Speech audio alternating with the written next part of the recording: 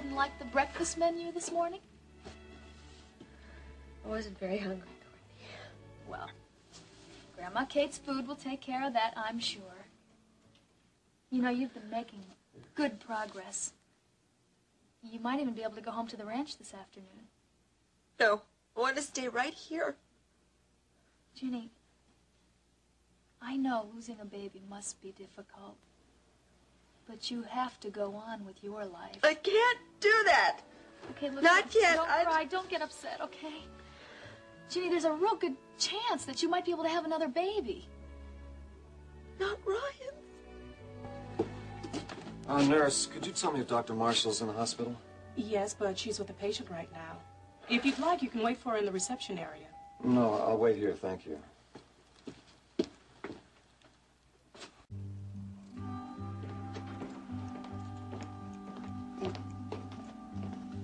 Are you going to the hospital to see Ginny? In a little while. You want to come along? Yes, but I want to get this soup started first. It's Ginny's favorite, and I want to have it ready for her when she comes home. Did Courtney say when she'd be released? She said today or tomorrow. Then I saw Steve going down to the stables a few minutes ago. That's possible. Why isn't he in school? Because I let him sleep late. Is he feeling well? Didn't you hear him crying last night? No. What was he crying about? He was worried about Ginny. He was afraid she was going to die.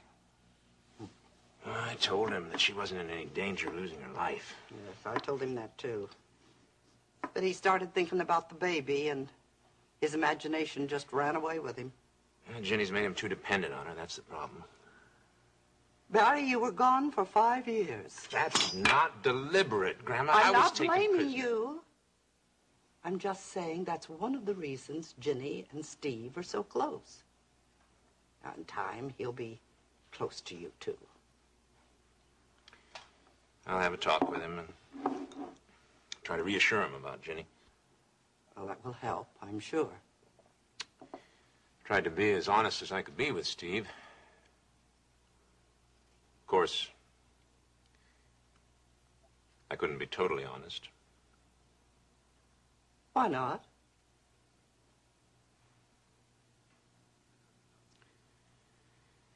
Well, I couldn't tell him that the baby his mother lost was Ryan Connor's, not mine.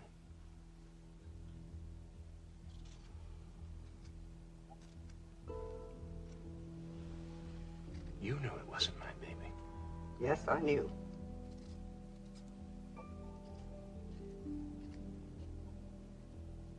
Why didn't you tell me? It wasn't my place to tell you.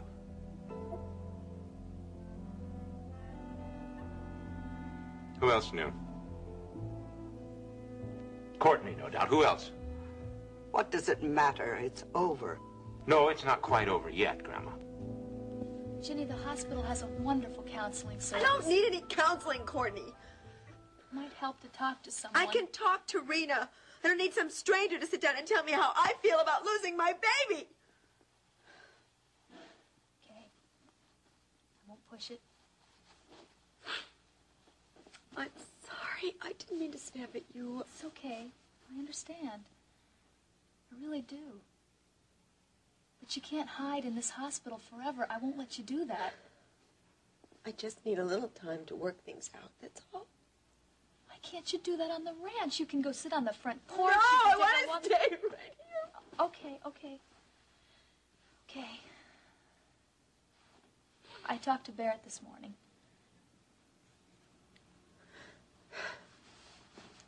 Did I see him yesterday? Yes, you did. Not too long after you came down from the recovery room. I don't remember. Of course, I don't remember much about yesterday at all. He's coming into town this afternoon. I don't want to see him. Not today. Ginny. Maybe I'll see him tomorrow, but not today. Ginny, he is your husband. He is upset about the baby. Then call him and tell him I can't have any visitors. I can't. Courtney, I've already... please! Please.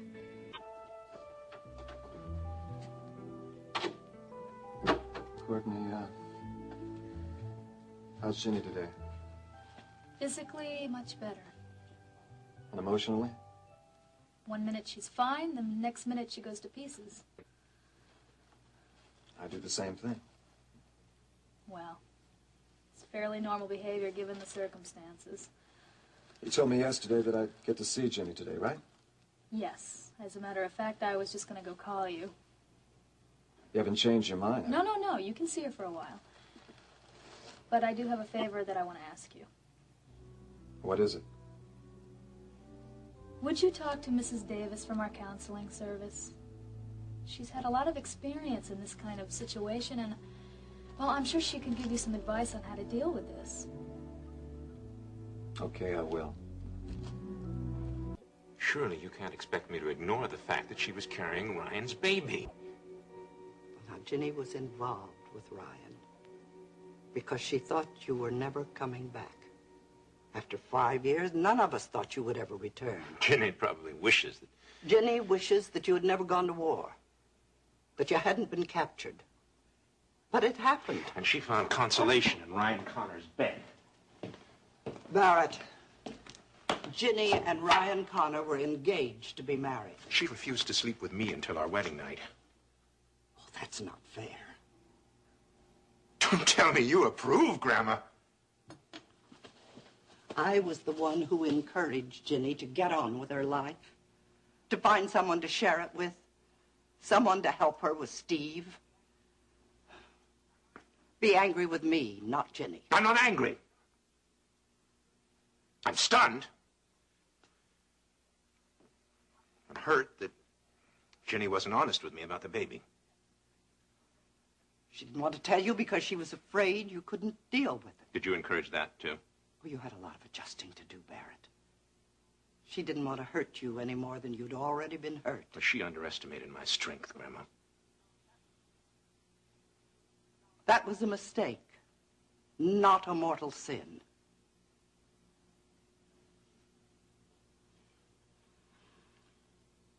Yes, I think I can accept that.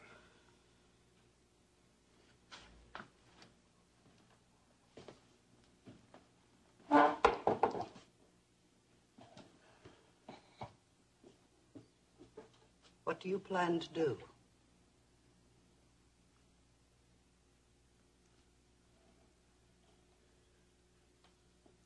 Reach an understanding with Jenny. I think we can begin again. Start fresh. Maybe we'll even have a baby. Oh, Barry. Give her time to mourn her baby. That's very important. Yes. I know. And then maybe we can concern ourselves with the future and forget about the past. Do you think that's possible? You mean because of Ginny's love for Ryan Connor? No. Because of your jealousy for Ryan Connor. Ginny married me. She chose to stay with me. She could have married Ryan, but she didn't. And I intend to make our marriage work. Barrett, it can't work unless you forgive her. I can do that, Grandma. And can you also trust her? Can you trust that she wants to be with you and not Ryan? Yes, I can do that, too. I promise you, Grandma. I'll make her happy.